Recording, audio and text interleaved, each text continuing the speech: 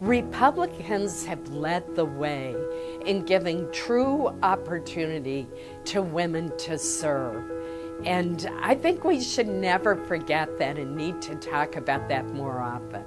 I believe the Republican Party is the perfect place for women. I think Republicans have a large belief system for everybody. And so I think women naturally fit in there, whether you're taking care of your parents, taking care of your kids, taking care of your career. All of these issues are really at the core of where I think the Republican Party stands for.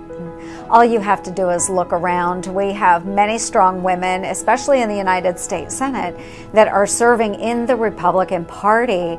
And the interesting thing about it is that we all have different thoughts and different ideas. It is pretty special to know that Mississippians were willing to go in and put confidence in a woman that stepped out there being the first one.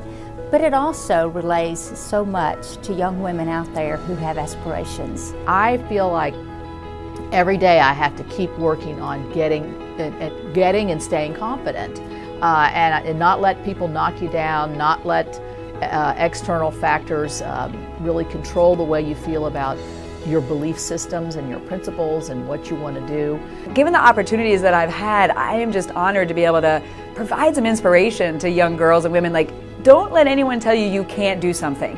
If you're around people in your life that are saying you can't be something because you're a woman, find new friends, find new mentors. You have to find people in your life that are willing to speak encouragement to you, that are willing to challenge you, that are not going to say you can't. But what can you do? Not that it's going to be easy. Having all of these other women, whether they're in college now or whether they're serving on city council, they can look ahead and say, you know what, the path has been paved and I'm ready to take on that challenge.